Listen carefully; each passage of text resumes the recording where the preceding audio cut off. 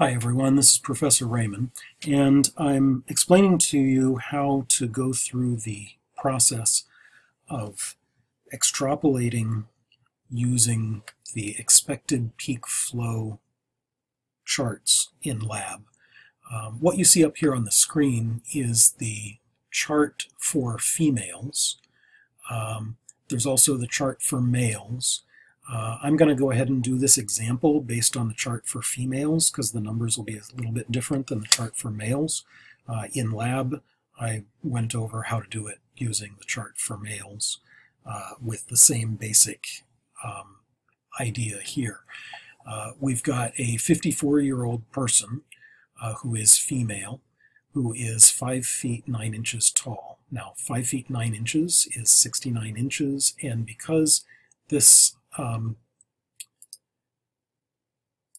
this chart is in centimeters, we have to convert to centimeters. So the first thing we do is take that 69 centimeters, multiply by 2.54 centimeters per inch, and we get 175.26 centimeters. We can round that to the nearest centimeter. We're really not being more accurate than the nearest centimeter when we're measuring people's height. If this person is 175 centimeters tall, notice there isn't a column for 175 centimeters. Notice also, because this person is 54, we don't have a row for 54 years old. We've got a row for 50 and a row for 55. So we know that the answer is going to be somewhere in this region, but we don't know exactly where, and we use extrapolation to find out. So let me switch over here, and what I've done is just taken out the relevant part of the table, the age 50 values, the age 55 values, the height 165, and the height 178. Now, what we're going to have to do is actually a series of extrapolations because we have to extrapolate for both age and height. What we're going to do is first extrapolate for age. We're going to figure out what the age 54 figures should be for both 165 centimeters and 178 centimeters. And after we do that, then we're going to extrapolate for height using our 54 age line between 165 and 178. So the basic idea here of extrapolation is we're assuming that there's a straight line relationship between the 2 points that we have. So you'll see on this graph, I've got the 466 as the liters per minute expected value of expiratory flow at age 50 when someone is 165 centimeters tall. And I've got the 455 liters per minute when someone is 55. So notice that from age 50 to age 55, we expect someone to decrease their expiratory flow from 466 all the way down to 455. And what we're assuming is that that slope is essentially constant throughout that 5-year period. So when we're trying to extrapolate for age 54, we're basically just going to figure out where it would be on this graph. Now, theoretically, you could graph this out and figure it out that way, but I'm going to show you how to do it using algebra. So what we do first is calculate the slope of this line. The rise is 466 divided by 455, or 11. The run is from 55 minus 50, or 5 years. We expect that someone will decrease their expiratory flow by 11 liters per minute over 5 years' time. But what we want to know is what's going to happen, how much will it decrease over 4 years' time, because we're looking for age 54 instead of age 55.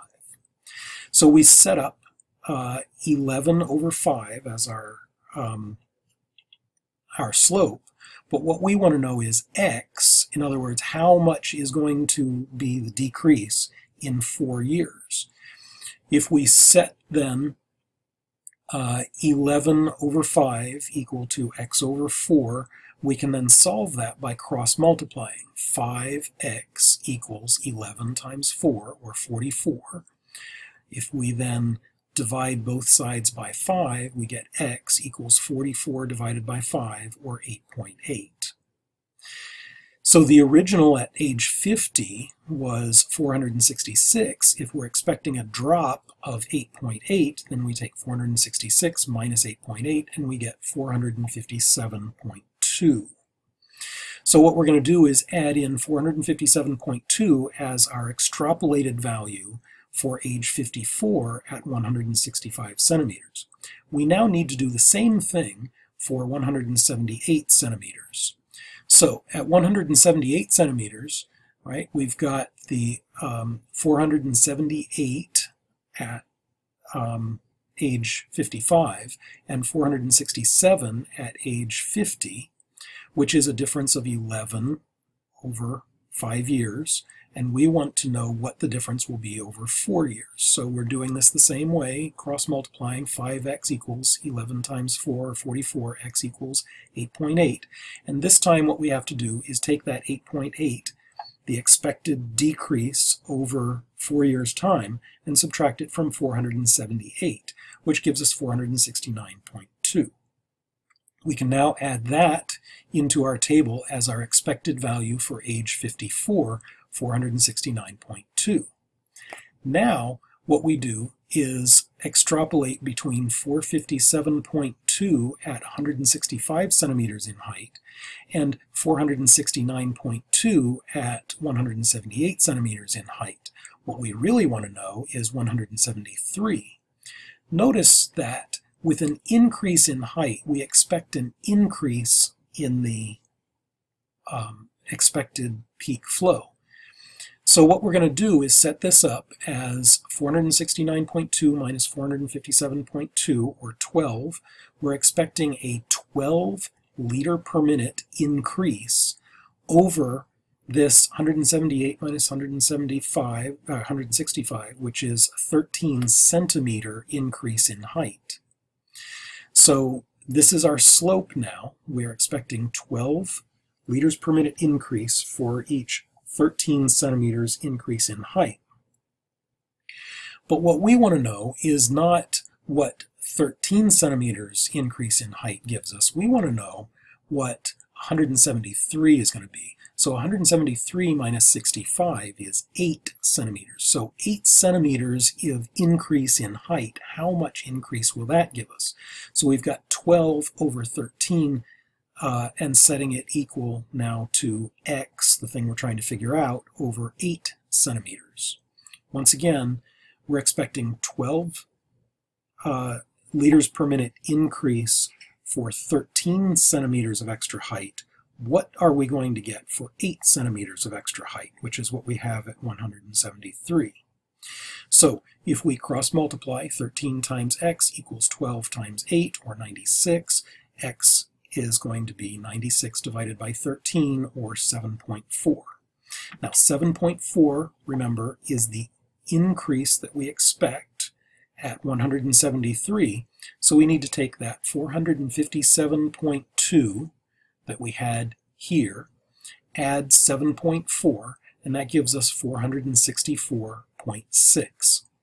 So 464.6 is the expected value we would get at 173 centimeters in height and 54 as the age.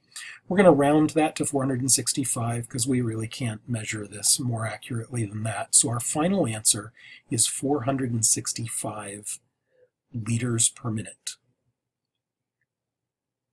Thank you.